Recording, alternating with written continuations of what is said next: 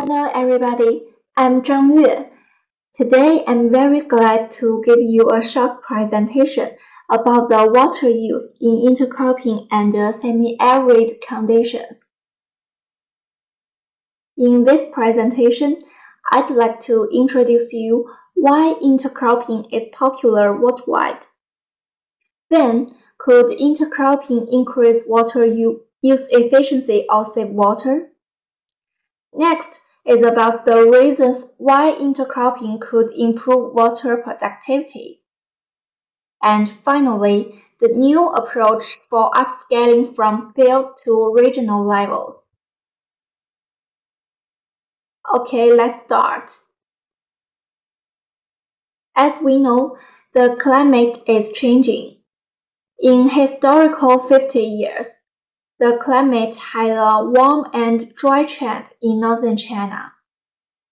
Well, intercropping is a more feasible cropping system to reduce the negative impact of climate change. The global meta-analysis results show that intercropping could significantly increase the land and resource use efficiencies and reduce wind erosion. So the first thing we care about is, could intercropping increase water use efficiency? First, let's see how to evaluate water use efficiency. At crop value, it equals to crop yield in the intercrop or soil system divide the actual water use per unit area of whole system during the growing season.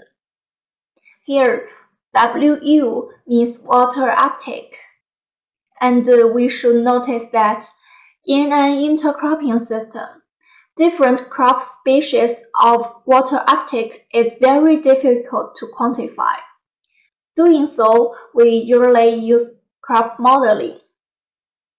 And in semi-arid conditions, surface runoff didn't occur because most of the experimental field was quite flat, and each plot was enclosed by a 15 cm high rake. Capillary rice water is negligible when the underground water table is 1 meter below the root zone, and the water table was far below the root zone. Finally, deep drainage was also negligible because there were rarely heavy rains in this region. Therefore, the actual water used during different growth stages was calculated using a simplified water balance equation. Here is the equation. Water uptake equals to precipitation plus the soil water content at starting time minus the soil water content at ending time. Here, we also need to notice that if we calculate the water use efficiency in soil systems, there is no problem. However, in intercropping system, the water use is related to the land use proportion. Comparing water use efficiency in intercropping and soil stands has some limitation because it is different between the actual and the assigned land use proportions.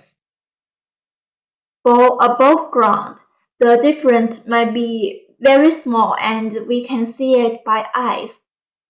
But for below ground, the overlap of roots might be very big, and we don't know.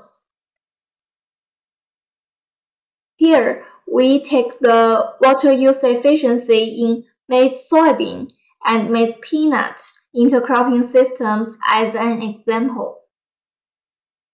Considering that the intercrop had half maize and half legumes, the expected water use efficiency of both species in intercrop is half of the value in the corresponding soil crop. So maize water use efficiency in the intercrop was significantly above this expected value, indicating that intercropping increased the water use efficiency of maize at crop species level. However, due to this limitation I mentioned above, generally compare the water use efficiency between intercrops and soil stands are okay, but it has some uncertainty. Therefore, we need a better method to evaluate system water use efficiency. At system level, we usually use water equivalent ratio. Here we can see this formula. It is about the calculation about water equivalent ratio at system level. Here, y int A and y int B means yield of crop A or B in the intercrop. W int means the water use of the whole intercropping system. Here, y sol A and y sol B means yield of crop A or B in soil stands. And W sol A and W sol B means water use of soil stands of A and B. As we can see from the field experimental results, maize legume intercropping system also increased the water use efficiencies at system level. As we can see, the WER of these two maize legume systems are higher than 1, indicating that there is a significant water use advantage in maize peanut and maize soybean intercropping system. When crops intercrop with trees, the partial water equivalent ratio of tree is around 1, while a contribution of partial water equivalent ratio of crops results in the water equivalent ratio at system higher than 1. Next, the second thing we caring about is, does intercrops take up more or less water? To calculate delta water use, we have two methods. One is water saving per land proportion, and it is calculated based on the land proportion, which are PA and PB in this equation. Here, delta WU means delta water use, and WU int means the actual water use per unit area of the whole system during the growing season. And the WU sol A and WU sol B means the actual water use of crop A or B in soil systems. However, using this method might overestimate the result, because there is difference between the actual and the assigned land use proportion. Therefore, we developed another method, which is water saving per unit production. Here, in this equation, we use the partial LER instead of land proportion. And this formula expresses the hypothesis that the expected water use in intercrop is proportional to the water uses of other species in monocrop and the partial LER realized in intercrop. Another way to express this hypothesis is that expected water use in the intercrop is the sum of expected water use by the component species, calculated as their observed yield in intercrop divided by the water use efficiency as determined in soil crop. And using method 2, we found that maize peanut, maize soybean, oat veg, and potato veg. These four intercropping systems consumed less water for producing the same yield compared with soil stands, indicating that intercropping saved water. So why does intercropping could improve water productivity? The first reason is the interspecies complementarity of water requirements of component crops. Mixing a species with high water requirement and a species with lower requirement may give water use advantages and reduce the risk of yield reduction as a result of drought during the green filling stage. Here we also take the maize peanut and maize soybean intercropping systems as an example.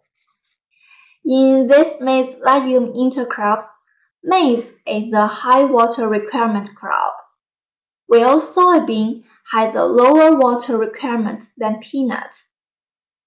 So the land and the water equivalent ratios was higher in maize soybean than in maize peanut. Similarly, in crop veg intercrop, veg has a high water requirement and more competitive for water than potato, resulting in a high land and water equivalent ratio. However, oats competed for water more strongly than veg, resulting in a not significant water and land use advantage in intercropping systems. The second reason is the complementary water use in time and space. We analyzed the daily water use during early and late stage in maize legume and maize pea intercropping systems.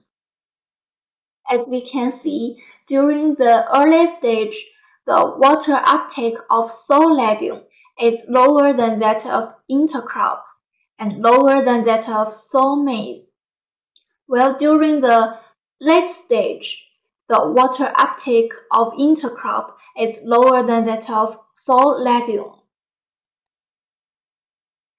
Similarly, during the early stage, the water uptake of intercropped maize is lower than that of intercropped field pea, while during the late stage, the water uptake of intercropped field pea is lower than that of intercropped maize, indicating that there is a temporal complementarity in water use. And also, we measured soil water content at different places to explore the spatial complementarity. In maize pea intercrop, the complementary distribution of roots might exist because we found a spatial difference in water uptake in maize and pea intercropping. And also, we explored the water use in agroforestry systems. Here, I'd like to introduce you why we like to use agroforestry systems in Liaoning province. Because during the initial years of the tree stands, it is not productive.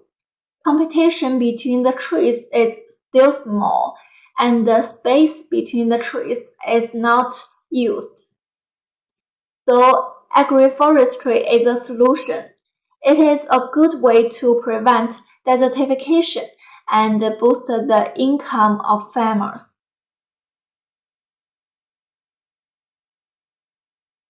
From the field experiments, we found that the water content of the upper 1 meter were much lower in agroforestry systems than in a soil stand, indicating that the intercropped crop extracted water that is not utilized by the trees in a soil stand.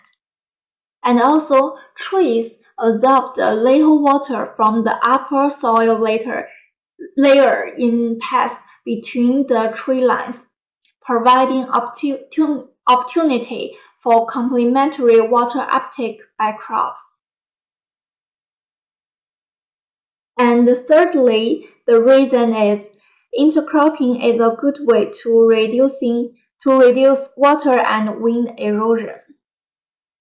Generally, half of the grassland in Inner Mongolia suffer from degradation and wind erosion. At east part of agricultural ecotone, the value is more than half, and the heavy soil erosion grassland is nearly 10%. As we can see in these two photos, there is a terrible loss of water and soil after rain in Inner Mongolia. Well, intercropping systems increase the water by storage of snow during winter due to the residue cover comparing with soil potato. We can see in this photo, we can see the obvious comparison of the snow storage between soil and intercropping system. And here are some typical intercropping systems in Inner Mongolia, such as oat potato, oat pea, and sunflower potato intercropping system.